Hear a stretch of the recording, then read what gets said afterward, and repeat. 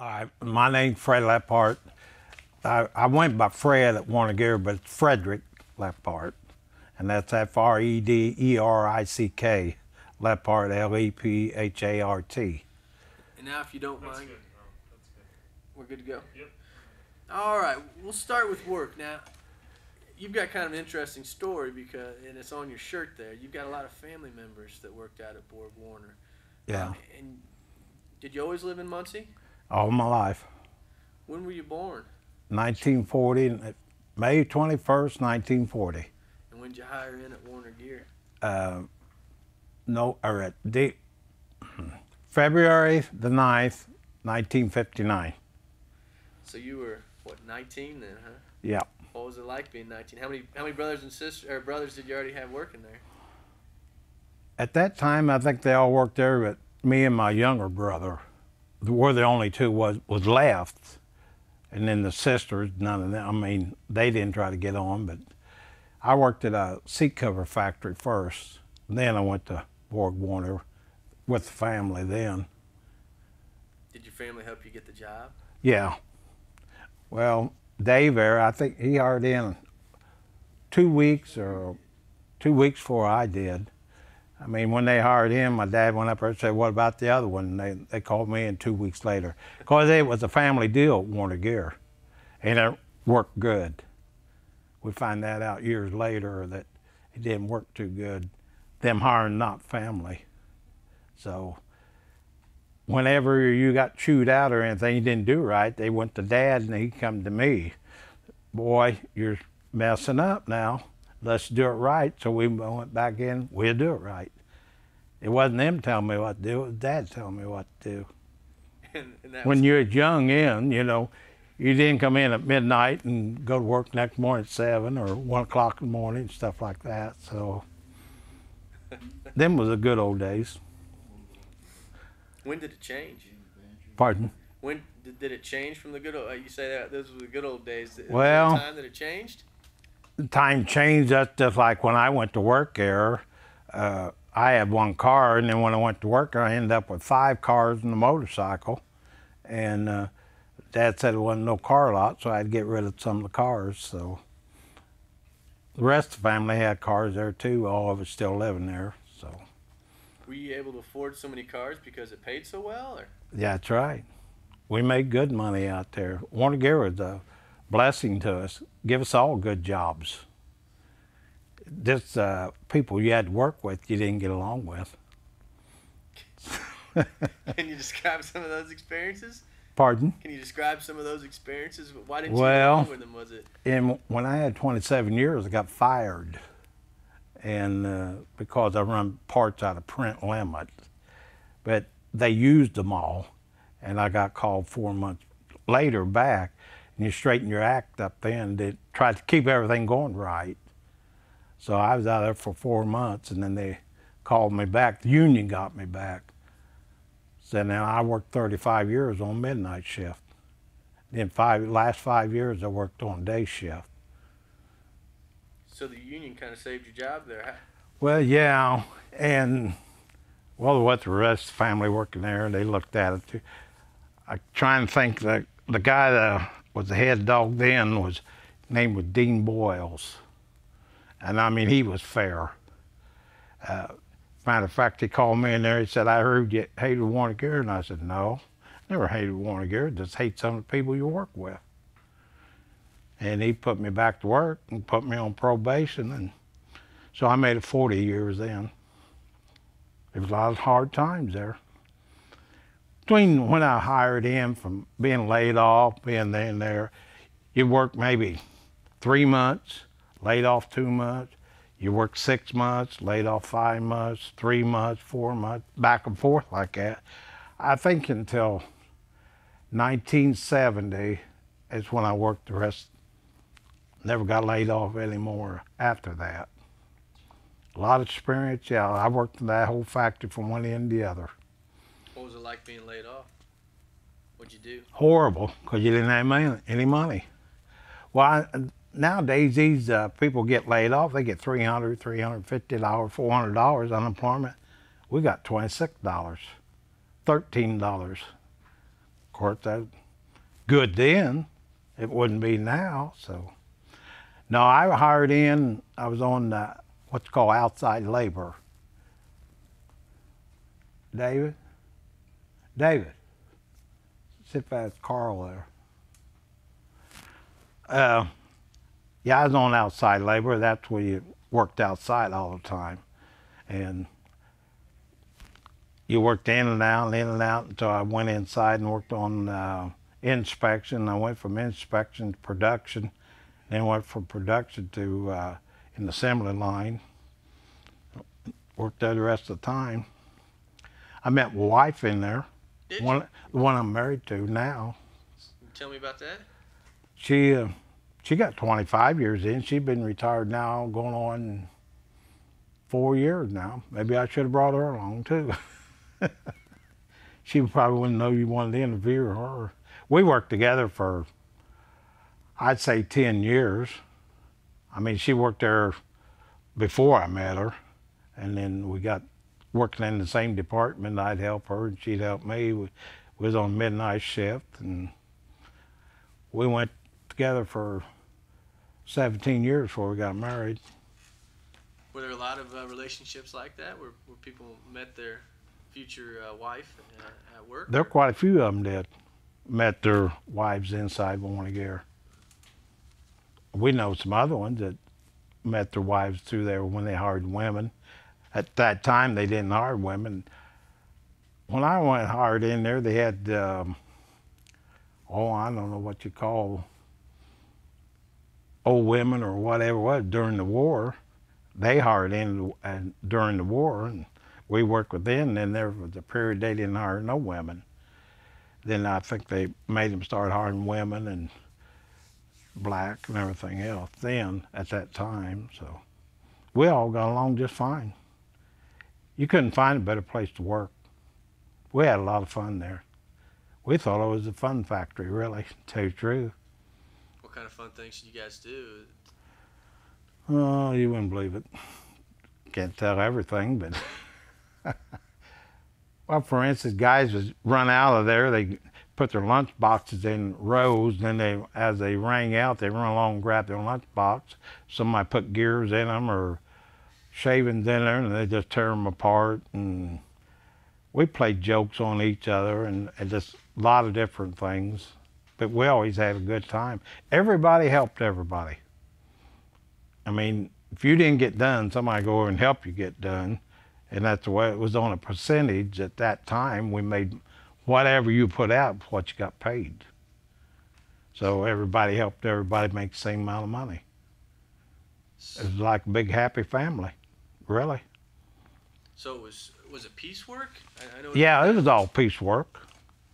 Everybody had their job to do, and everybody had to put out so much. And then it was all in a group where we'd all try to think how much money we wanted to make, and we made that. We made sure that guy put out the same as you did, so we'd all make that amount of money. If you had one over here asleep and didn't make nothing, well, he'd cut you down. And you made sure he got his done too. So that's why I said everybody helped everybody. What'd you feel about those guys that were holding back the group?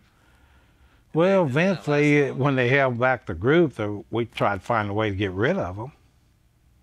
But biggest part of the time, none of them did held anybody back. They wanted to make the same as everybody else.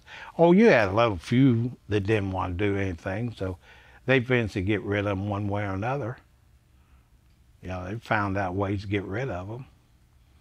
Or they didn't want to work with us, I don't know. If I can, I'd like to talk with you a little bit about BorgWarner within the community, Muncie. In the community of Muncie? Yeah.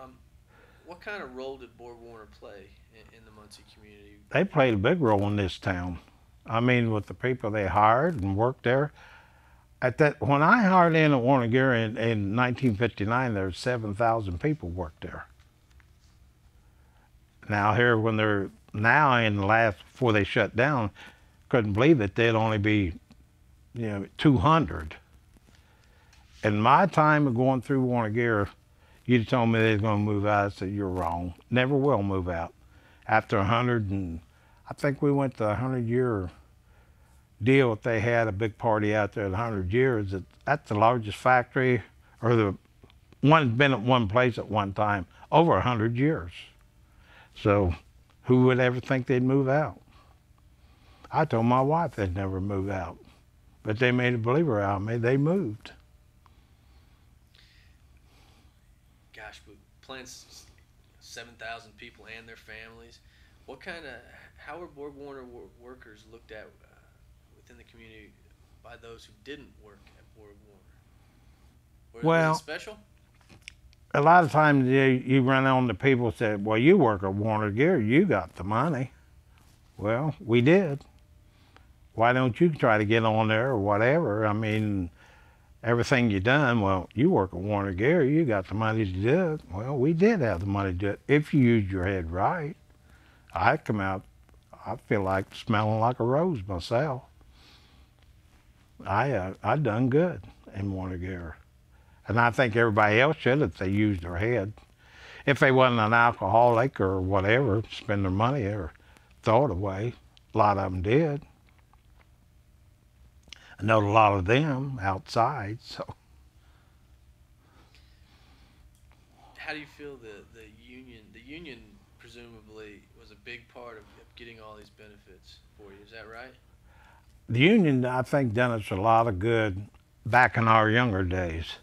But as long as we went, it got weaker and weaker, and just, you got people got crazy, wanted to do things that you really didn't want to do, but you went along with them because you tried to keep brothers, you know. There are times when I went in Warner Gear, when I first hired in, I had to work the afternoon shift. And I would go in and everybody'd be walking out and say, where everybody going? We're going on a strike. They wrote us up every time we went on a strike. I had enough write-ups to hang them like twisters down there, 128 of them. That's how many times we walked out. So that was in the old days. Nowadays, you walk out, you didn't have a job. So, like I said, it was a lot better in the younger days than it was in the days now. Yeah, a lot of them just, I don't know, they didn't take care of each other, not like they did in the older days. Then they got, well, you're the old timer, you're the old timer. I know when I hired in there, I thought there were a lot of old timers. Then when I got up to be the old timer, then it was different. So it made a lot of difference.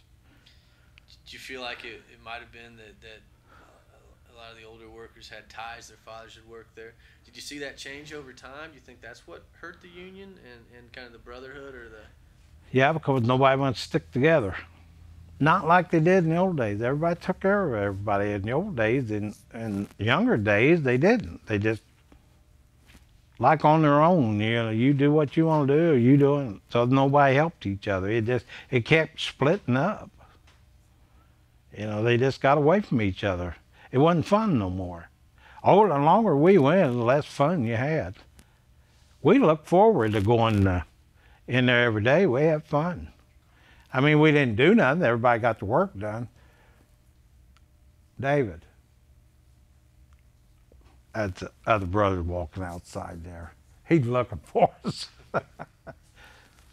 Yeah, we had a lot of fun. Matter of fact, when we would meet in the cafeteria when we worked days, all of us brothers, in the cafeteria, we'd be sitting in a circle. The circle was this big. Then before you know it, the circle was this big. All of them would charm in together, want to know what we're doing. All of us brothers together. We had fun. Well, he would look forward to going in and seeing each other every day. So there was never no fight. Did management change over time? Yeah, a lot of them changed. Management, some really got bad. Some management really got bad, and they wanted to show their authority. You know, instead of having fun and working together, they worked against us. That's what it felt like to us. They worked against for what we did. But we still kept together. Union people always kept together. But you get over in the corner and talk about management doing this, we knew a way to take care of them. There's a way to take care of them and get them on our side. Most of them did. Most of them come right out of the union into management. And you remind them they was a union brother at one time, many times. And I think that worked with them too, knowing that there's union at one time. Can you go into any more detail about just the effect of this the closing of Warner Gear and the opportunity that you had growing up to get a good job at Warner Gear, and how with the plant closing that's gone. Can you maybe elaborate a little bit, like, you know, just looking back on kind of the opportunity you had, and how that's going to be different for the people that are now 19 like you were? Well, back then we know that at that time that you could go do this or that, or you could buy this or that, and you could pay for it. But now, the ones that were coming up nowadays got over their heads of spending money, and where they're a lot right now in trouble, a lot of trouble, because they were working a lot of overtime and everything at one time when they're working good. Now they can't pay for what they got, and they've lost it. But they didn't use their head like we did. We would buy and pay for it. Well, they had the plastic cards, and they used them, but never paid them off. That's where a lot of them are in trouble right now. My wife met 5 of their girls that she worked with the other day, and told us things that was happening. See, I haven't been in there in 12 years. How much different it changed in 12 years with everybody. Everybody got hating each other. What kind of things did? I don't know. It's just they didn't like this one or that one, or what they was doing. This and got to do this, nothing got to do that. They picked on my. When you was a good worker, they worked on you hard. You found out they always come to you to do this, do that, and the ones that didn't do that, because they didn't want to ask them. It's more trouble to management to ask them, where they could ask us and we'd do it without any argument. We knew what they was doing for us. We was doing them favors, and they do us favors. So that's the reason we got along when we was younger. That's why I said it was a fun factory when we went in there. Had a good time. But later on, you act like you didn't want to go in there, because you had to go in there and meet all these hypocrites and everything else in there. So it sounds like there's definitely a generational thing where after a certain point, you know, the kids just weren't as hardworking. Is that something that you would be fair to say? Yeah. Well, it seemed like when they hired family, everybody stayed family. They quit hiring family. Then it wasn't a family no more. They just against each other. You took care of your brothers and sisters. Later on, they didn't take care of brothers and sisters. They was on their own. Well, I don't like him and I don't like you. And that's the way it went. So that seemed like it just split everybody up. You had little groups that just, you know who the groups was. You go with this group here, or if you was met their group, you went over there with them, talked to them. You didn't, you stayed away. You went over in your own corner. That's why everybody, in the later years, nobody wanted to do that. You know, stay in the group and keep care of each other. That's the reason why I worked midnight shift. You didn't have that big a problem. I'd say for 12 years, I worked by myself on the midnight shift. That's when I met my wife. She was on midnight shift too. We was at one end. She was one end of the factory, and I was at the other end. So we meet each other at lunchtime. Did you find reasons during your shift to kind of make your way down there? And Yeah, when you worked day shift, you had all the big shots walk around. What are you doing down here? Well, I shouldn't be here, but I was, and so midnight shift, you didn't have that problem, because big management wasn't in there to bother you. Wanted to know what you was doing. Well, if you got done, I got done all the time, so I'd go down and see her or help her out, try to get her work done, so she'd be done. Were these relationships out in the open people that at first, or did you kind of Well, have a period where it was a secret? our relationship, everybody talked about it, but you heard that old saying, stick to stone, break your bones, word will never harm you. That's the way we went. She was divorced and I was divorced, so we were just going with each other. Like I said, we went together 17 years before we got married. Did management ever have anything to say about relationships within among between workers? Pardon? Did management ever discourage Well, that kind of thing? they knew it went on, there wasn't nothing they could do. Well, matter of fact, we lived with each other, so we rode back the same car, and we saved money that way. Same car, and eat same meals together and everything else. We got married 3 weeks before I retired. So if I died, she got my pension and stuff like that. Otherwise, she wouldn't have got it. Like I said, and then a lot of people didn't know that the union was wrong. When a man worked in there and died, his wife got his pension and retirement and everything else. When like me and her was married, and I wanted to go on her insurance and everything, retired, the insurance was better. No, I couldn't.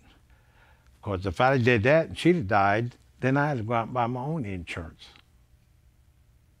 Now you figure that one out. It was with a man dying, his wife got that. But when his wife worked there and she died, he didn't get it. That wasn't in the contract. I told the president and all that about it, and they said, no, it ain't, no, it ain't. And I've been out 12 years, and it's still that way now. And they couldn't figure out what was going on. That, like I said, there was where the union was wrong. So I'm on a separate insurance from what my wife is right now. She's got one and I got one, our own. But a man and wife working there, they're on the same insurance. Like I said, you figure that one out. And they never did ever change it. How is the insurance that you Pardon? guys, how is the insurance that you guys walked away with as retirees? Was it 30 and out? Does it take care of you? Well, I didn't, yeah. No, what you mean when I retired? Mm-hmm. No, I stayed on my own insurance. It wasn't through the company? Pardon? I'm just wondering what it's like to retire if the 30 and out, if that really, that was a big thing, that 30 and out. I'm wondering if that takes care of you. If you use your head right, yeah. I knew I was going to retire. Me and my wife, well, me and her, well, we wasn't married yet, but I said I'm going to retire in 5 years, so we doubled up on everything, so we didn't have to pay for something when I retired. I don't have no second job. Well, I do and I don't, but I own apartment houses, and I run them. Before that, I worked 3 jobs. I built houses and run my apartment house and worked at Warner Gear. I averaged 2 hours sleep a night. And then what I could get at work, sneak in here and there, but I wore out all the time, so. We've heard that from a couple guys, how much, how little sleep you got and how much you worked. Well, like you said, we got in there and got it done. When I was in there, I tried to find the easiest way. I see nowadays that people, you try to show them something, they always want to do it the hard way. They never think about doing it the easiest way.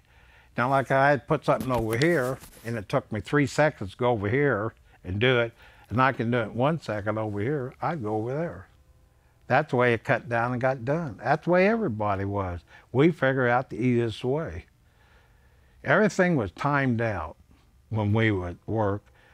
When they finally come in there with electric boxes and all that, they measured here and they measured there and give you so much time here and so much time there, and you kept your mouth shut, said, I ain't gonna tell you about this 1 second job over here, and you did faster. That's the way everybody got done. They worked together doing that, but we wouldn't tell management that. They thought they had all the brains up there. So, well, we're going to get them to do this, and we do it different ways. That's the way we always got done.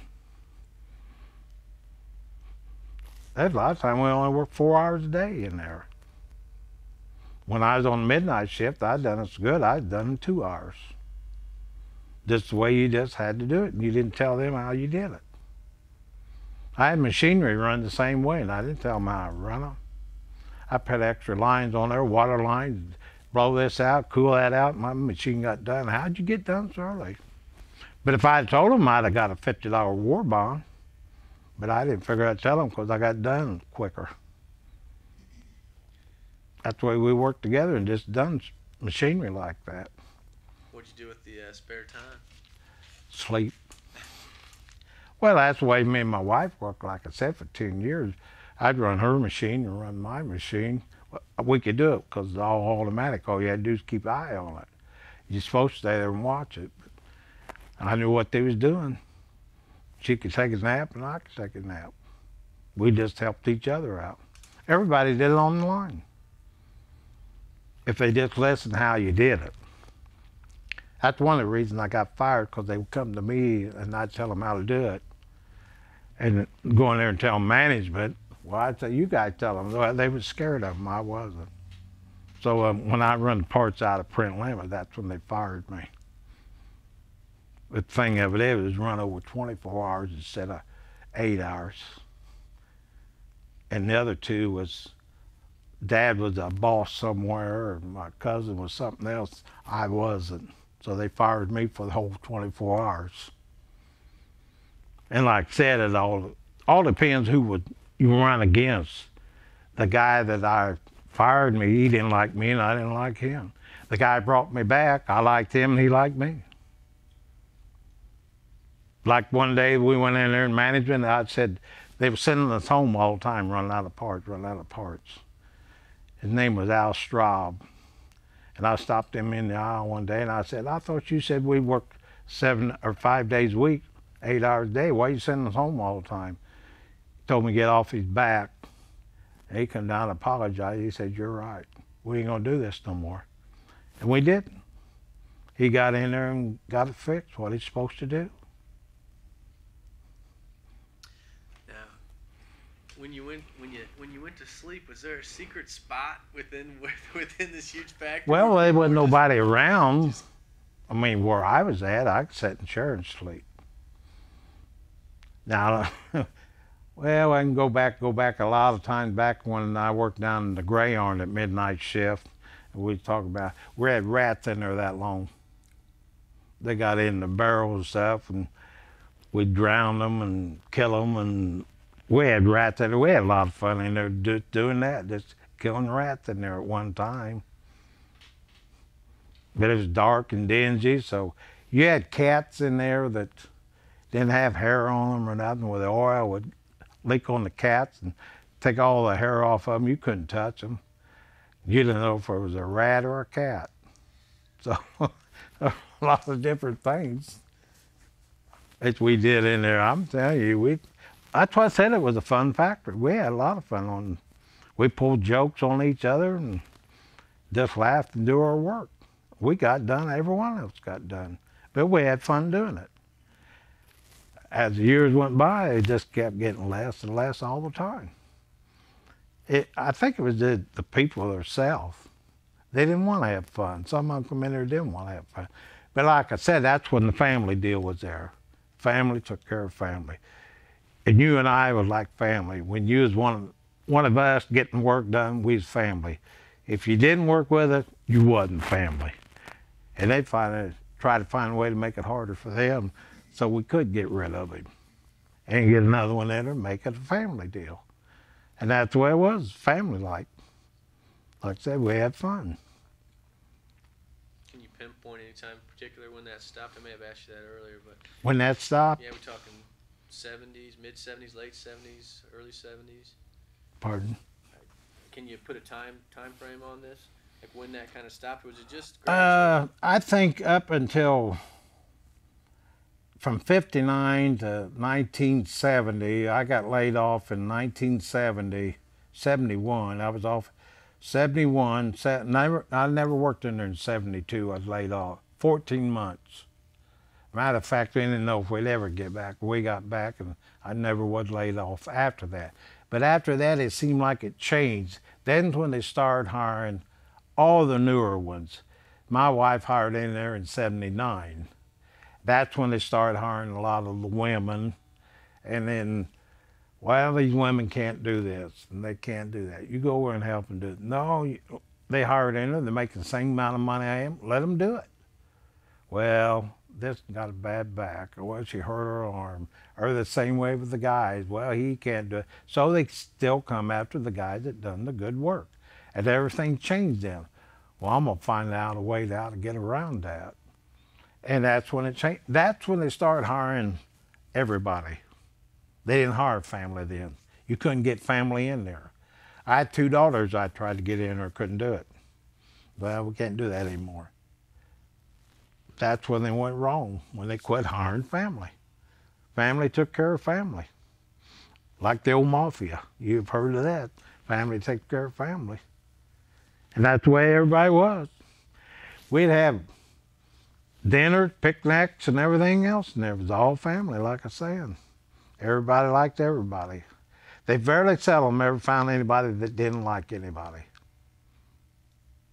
Can you talk a little bit about the kind of union picnics and stuff? Was that something you took your daughters to, and was that a big part of your life? What, my daughters? You know, just the family atmosphere of the factory, whether it be the union picnics you always hear about, Springwater Park, is that right? And you know, all the leagues, basketball. Were you involved in any of that? Well, after that, we played baseball, a lot of baseballs for the union and stuff like that for the company. Everybody went. We had co-ed playing baseball, and we done a lot of that outside. But it seemed like, well, when somebody got hired, I didn't get my daughters hired in there, and it kind of made me mad. That's the same with my brother Dave. His boy tried to get in there too, and he was top of the list on tests and everything. They still didn't hire him.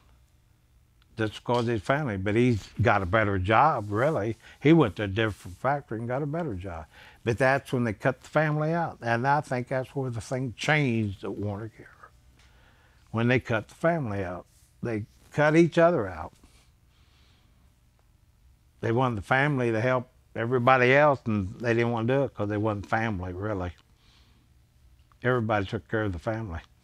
Brothers, sisters, no matter who they. You go out there and oh yeah, I remember your brother. Yeah, I remember your brother. I worked with that brother. Yeah, we worked with each other everywhere. Everywhere you went in that factory, you run on somebody's brother. And we got along. You felt like you was already family. You could meet them one day and felt like you was family. Yeah, my brother worked that. Oh yeah, I know him.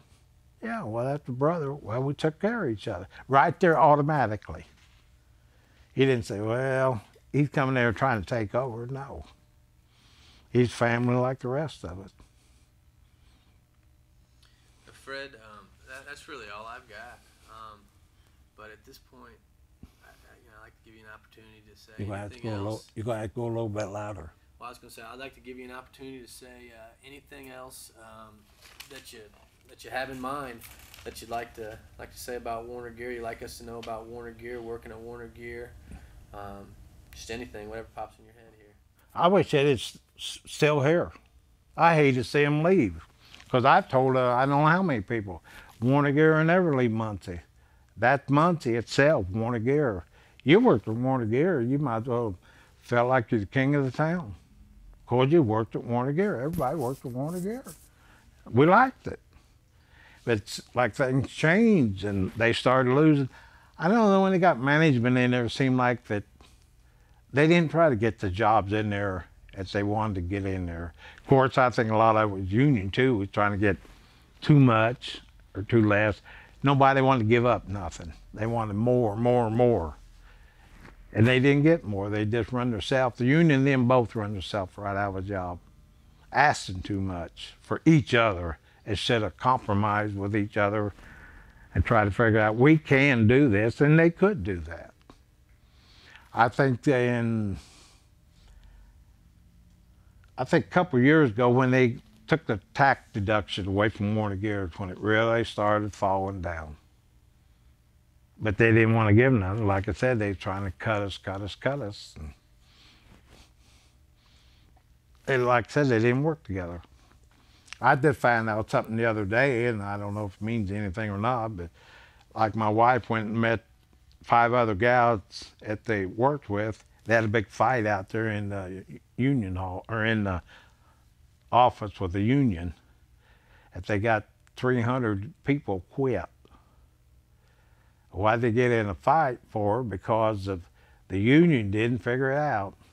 You guys quit. They worked there for 8 and 9 months and had vacation money coming. They quit, they didn't get vacation money. So they said, well, why didn't you figure this out and tell us? If we quit, we wouldn't get our vacation money. I don't know what else they're going to lose. I don't know if it goes down the road, if we work there 25 years, if they lose 25 years of service or not later on down the road. Because they quit. You give up everything after you quit. See, if you work there 25 years and turn 60, 65 and retired, you get that service time back. You get some amount of money. Now, since they quit, I don't know if they'll get anything or not. I'm going to ask the union, or when they have our next meeting, if they're going to get that or not. So that's one of the reasons they had a big fight and a big blow up. That's the reason we didn't have no union meeting in the last month we was here. Because they're afraid there's going to be too big a fight out there. You're counting on your union brothers to do right. After I left, I think everything quit. I don't know. It's just when we was younger and had union officials in there, you just, like you said, I'm telling you, like family, they told you the truth. And they find out things. But after I left, it just, who we can get in there and so they don't have to work. They didn't have to do nothing but sit around in the office and think of doing nothing. Union people didn't work at all. They just sat in there and done nothing. I think that the company wanted that to work their way, to get what they wanted, and let them sit around and do nothing. When I went in there, the union people worked 4 hours a day, and then the union people for 4 hours a day. They did that for, I think, 15 years, and then it started changing. Well, you don't have to work 2 hours a day. The union people, that's the committeeman, president, and all them. Then it got down to, well, you don't have to work. Well, you know, I was off the other day and you seen one of your union brothers down at the bar drinking and eating and getting paid. So that starts fighting each other. What are they doing down there, you know? It changed everything. You can't do that and be union brothers and sisters like we should have been.